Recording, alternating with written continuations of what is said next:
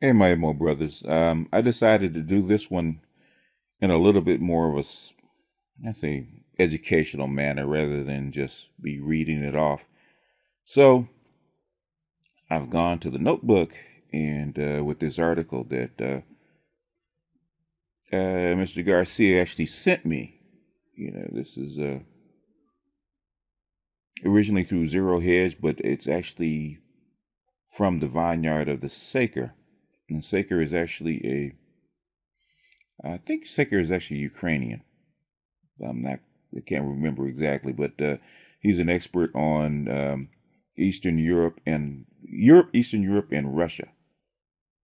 And I've been following him for like maybe, I would get grief, 2007, 2006, 2007. So probably about 12, 13 years. And he is one of the few trusted alternative media gurus that I actually really follow on a long-term basis. So if there's something that's going to come out that's not going to be in headlines and is going to be anti-establishment, it's usually going to be somebody like him. So without further ado, we're going to get into this. President Macron's amazing admission.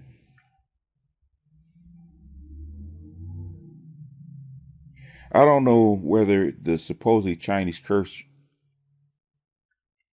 really comes from China, but whether it does or not, we most certainly are cursed with living in some truly interesting times.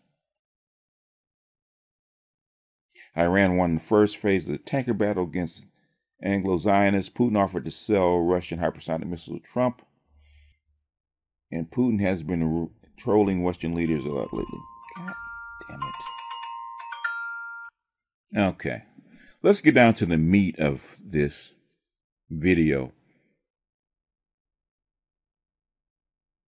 But the single most amazing event of the past couple of weeks was the absolutely astonishing speech French President Emmanuel Macron made in front of an assembly of ambassadors.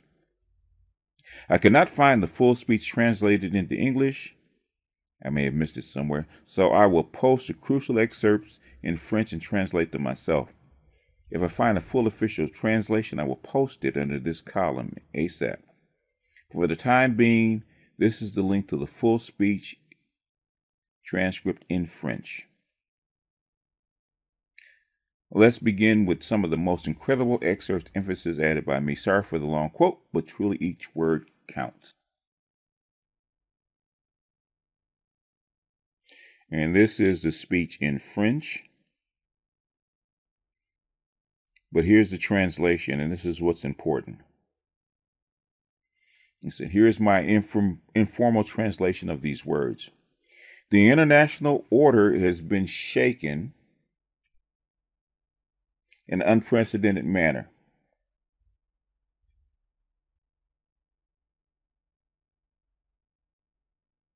Above all, with, if I may say myself, the great upheaval that is undoubtedly taking place for the first time in our history.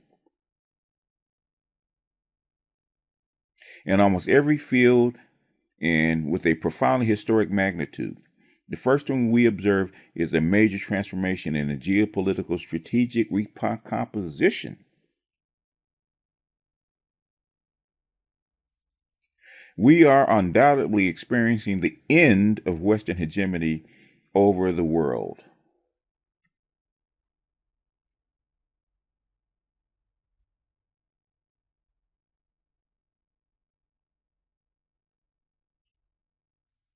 We are accustomed to an international order which, since the 18th century, rested on a Western hegemony, mostly French in the 18th century by the inspiration of the Enlightenment, and then mostly British in the 19th century thanks to the Industrial Revolution, and finally mostly American in the 20th century thanks to the two great conflicts and the economic and political domination of this power.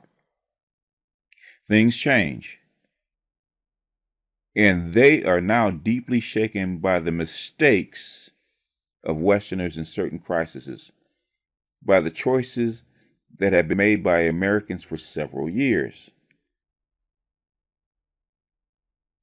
We're going to get back to this statement in my commentary, which did not start with this administration, but which led to revisiting certain implications and conflicts in the Middle East and elsewhere, and to rethinking a deep diplomatic and military strategy, and sometimes elements of solidarity that we thought were intangible for eternity, even if we had constituted together in geopolitical moments that have changed. And then there is the emergence of new powers whose impact we have probably underestimated for a long time. China is at the forefront, but also the Russian strategy, which has, it must be said, been pursued more successfully in recent years. That's under Putin. I will come back to that. India that is emerging, these new economies that are also becoming powers, they're talking about the BRICS, not only economic but political, and that think themselves, as some have written, as real civilizational states, which now come not only to shake up our international order, but also who come to weigh in the economic order and to rethink the political order and the political imagination that goes with it, with much dynamism and much more inspiration than we have. Look at India, Russia, and China. Those are the core of the BRICS. They have a much stronger political inspiration than Europeans today. They think about our planet with a true logic, a true philosophy, and an imagination that we have lost a little bit. So now let's unpack these key statements one by one. Great upheaval that undoubtedly is taking place for the first time in our history in almost every field and profoundly in historic magnitude. Here Macron sets the stage with some truly momentous observations that will be discussed next, and not only a major event, but one without precedent in history, whether French or European. Furthermore, it will be discussed next, affects almost every field with a huge historical implication. We are undoubtedly experiencing the end of Western hegemony over the world. When I read that, my first and rather infantile reaction was to exclaim, "Really? No kidding. Who would have thought?" After all, some of us have been saying that for a long time, me included. But never mind that. What is important is that even a Rothschild puppet like Macron had to finally speak these words. Oh, sure, he probably felt as happy as the captain of the Titanic when he finally had to order a general evacuation of this putatively unsinkable ship. But nonetheless, he did do it. From now on, the notion of the end of Western hegemony on this planet is no longer relegated to what leaders think of the empire and their propaganda machine like to call fringe extremists, and has now fully entered the supposedly respectable and mainstream public discourse. This is a huge victory for all of us who have been saying the same things for years already.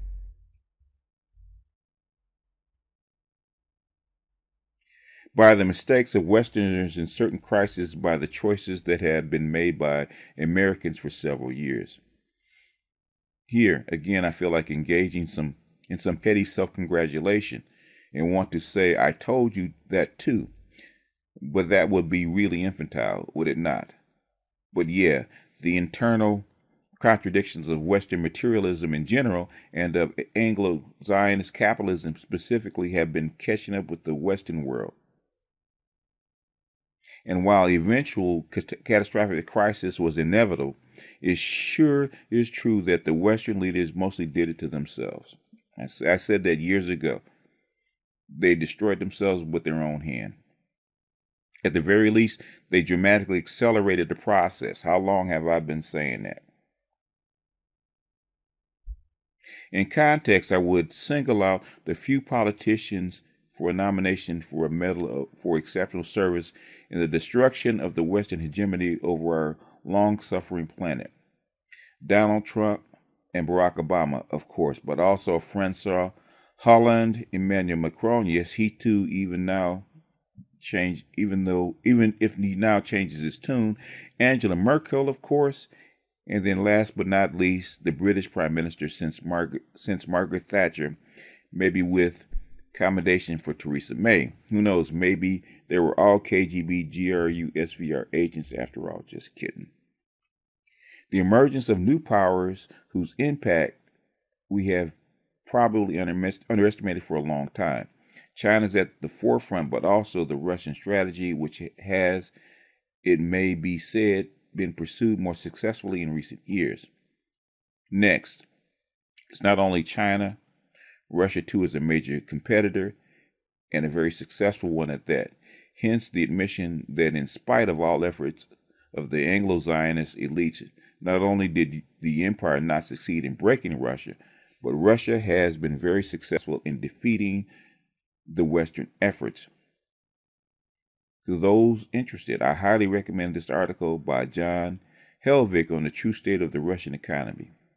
Finally, in military terms, Russia has achieved more than parity. In fact, I would argue that at least in terms of quality, the Russian armed forces are ahead in several crucial technologies: hypersonic missiles, air defenses, electronic warfare. Even while she lags behind in other technologies, mostly truly obsolete things like aircraft carriers. But most crucial is the political victory of Russia. 5 years after the Euromaidan and the liberation of Crimea from the Nazi yoke, the USA is far more isolated than Russia. It's comical, really. Real civilizational states would now come not only to shake up our international order. I have been speaking about a unique and very distinct Russian civilizational realm. In many of my writings, I am quite happy to see Macron using almost the same words. Of course, Macron did not only mean Russia here, but also India and China. Still, although the Russian nation is much younger than the one of China, or even more so India, thousands years of Russian civilization does deserve to be listed next to those two other giants of world history. And what is absolutely certain is that China and India could never build the new international order they want without Russia, at least not for the foreseeable future. In spite of all the very real progress made recently by Chinese armed forces, and to a lesser degree also Indian ones, Russia remains a much stronger military power than China. And what Russia, China, India are is that they are all former empires which have given up on imperialism and who know only aspire to be powerful, but nevertheless normal nations. Just by their size and geography, these are uninvadable countries who all present a distinct model of development and who want a multipolar international order which would allow them to safely achieve their goals. In other words, Macron understands that the future international order will be dictated by Russia, China, Russia, India, and not by any combination of Western powers. Quite an admission indeed. Look at India, Russia, China. They have a much stronger political inspiration than the Europeans today. They think about our planet with a true logic, a true philosophy, an imagination that we have lost a little bit. I just said that. This is the core BRICS challenge to the empire. China and Russia have already established what the Chinese call a comprehensive strategic partnership of coordination for the new era. All right, I've never heard that term, but I will look it up. If they can now extend this kind of informal but extremely profound partnership, I think of it as symbolic to India next, then the BRICS will have a formidable future, especially after the Brazilian people give the boot to Bolsonaro and his U.S. patrons. Should that fail, and should India choose to remain outside this unique relationship, then the SCO will become the main game in town. And yes, Macron is spot on. China, and especially Russia, have a fundamental different worldview, unlike the Western one. Theirs does have a much stronger political goals. Macron used the word aspirations, a real philosophy and imagination, which the West has lost, and not just a little bit, but I would argue completely.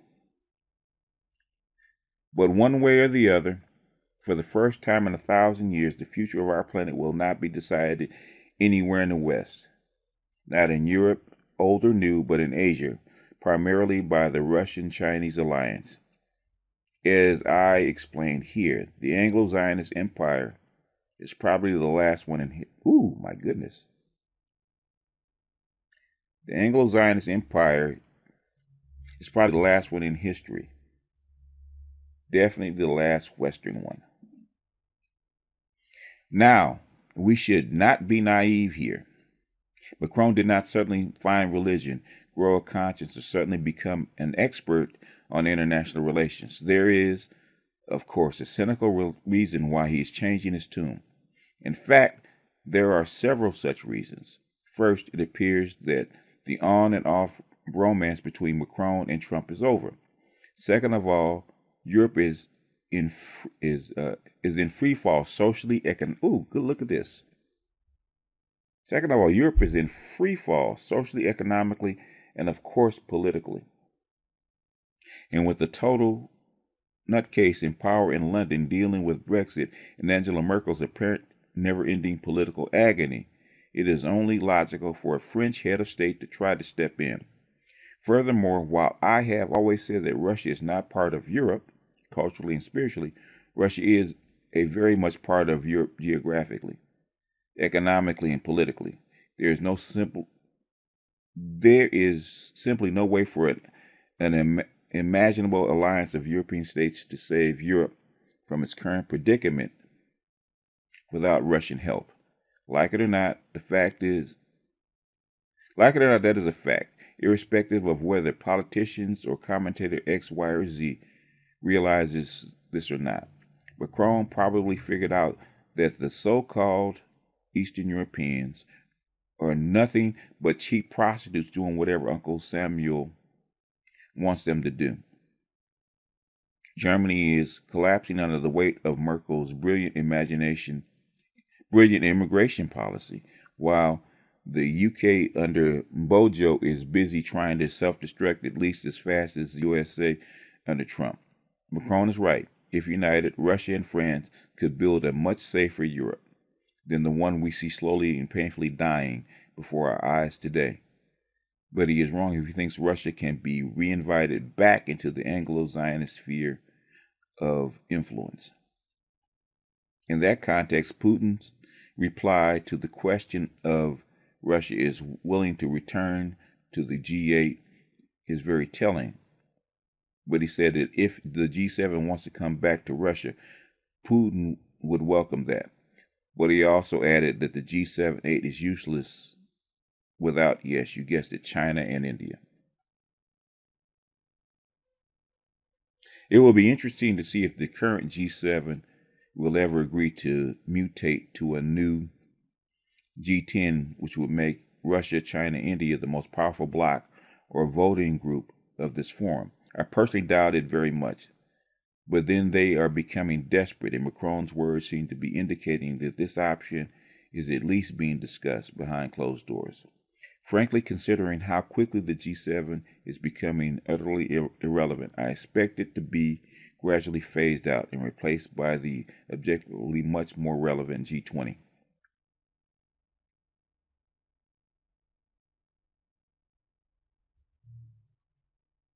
Finally, there's Trump's efforts into getting Russia back into the G8, which are transparently linked to the current trade war and geostrategic competition between the U.S. and China.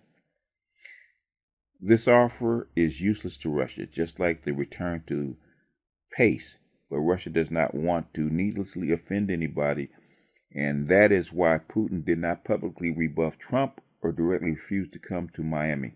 Instead, he approved of the general concept but offered a better way to go about it, typically Putin. Conclusion, Macron reads the writing on the wall. Whatever his motives to say what he said, Macron is no idiot, and neither are his advisors. Neither is this one-off thing. The French meant every word Macron spoke, and they are putting everybody on notice, including the Ukrainians, U.S., the EU, and the Russians, of course.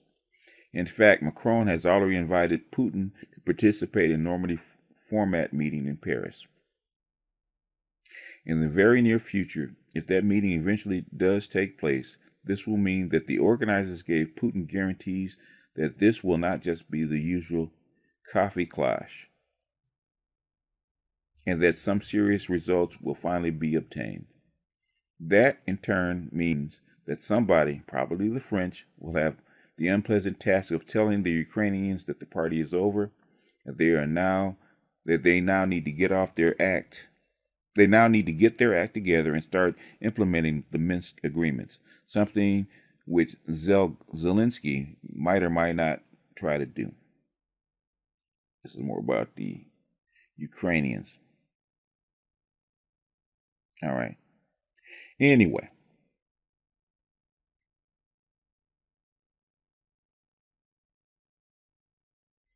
Now, I had suspected this back in like 1995, 1996.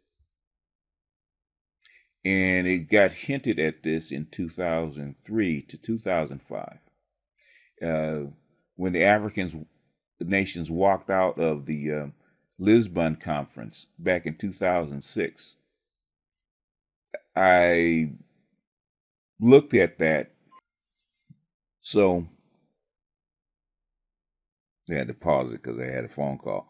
But so what I really want to say is right after that, I knew that when the United States didn't get out of the Middle East when they should have, that basically this is the end of, or the beginning and the end of white supremacy, at least white supremacy as we have known it.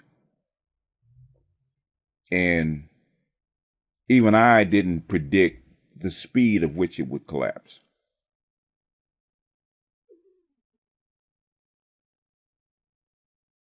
In 2008, I knew that it was on the ropes. 2009, I knew that it was shaky. 2012, when Putin made Barack Obama back down in Syria, I basically knew that it was over. Everything but the shouting. When Xi stood on the platform of the World Economic Forum and gave his speech, basically announcing the game, I knew the pimp had basically moved in, and basically white supremacy is over. Now, what we're dealing with is the residue of it. And I know I had a lot of kickback, a lot of pushback, a lot of people in my ear saying that this wasn't true. Because I'm just a regular dude. I'm an old black man in Los Angeles that nobody knows about or cares about. So what the fuck do I know, right? I always say between 18 months and 3 years, you'll find out that the headlines would actually validate me. And with this speech, Mr. Macron has validated me. I'm going to say it here and now. White supremacy is over. Point blank, period. And now white people are scrambling to hold on to what little power they have left. Point blank, period. Rest in peace, white supremacy. You had your run. It's now over. Now it's time for new players to come in and take over.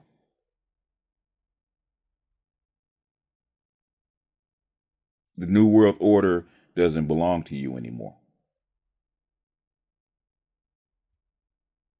The New World Order belongs to different players. After 200 years, 250 years, dominated by white Western power,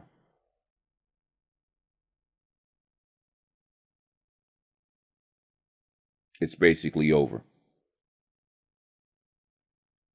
Foreign Affairs, Council of Foreign Relations have been saying that for the last 2 or 3 years. They've been saying it since 2017, that it's over. The party's over.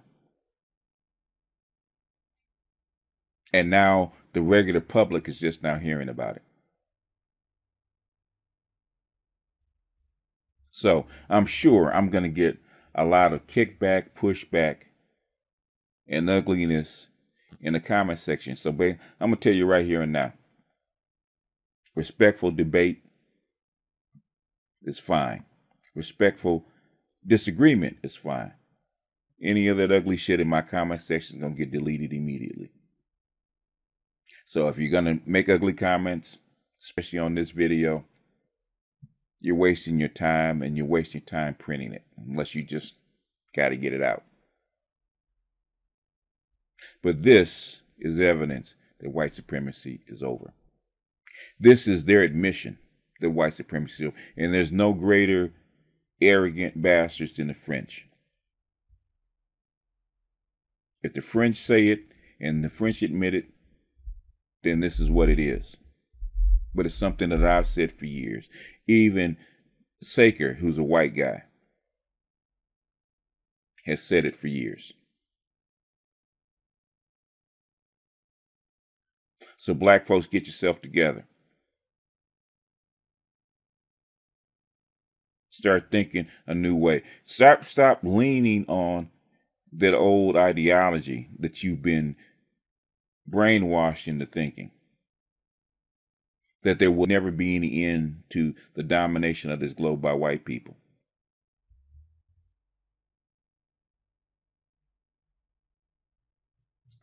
People always ask me, and I said this Saturday, what about white supremacy? White supremacy is no more than just white people getting their turn. Everybody gets a turn. Everybody gets a turn at bat. Everybody gets a turn to be on the stage. It's what you do with it. White people have come in, got their turn on stage as short as it has been, and they screwed it up. Greed, avarice, and ego, hubris,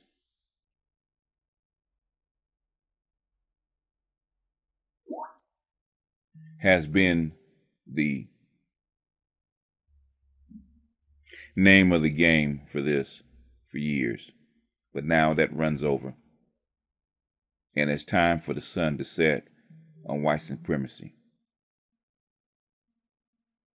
Rest in peace, white supremacy. Rest in peace. Parting is such sorrow. With that, I'm going to jump off of here. This is BGS out, and I will see you guys on the next one. Peace.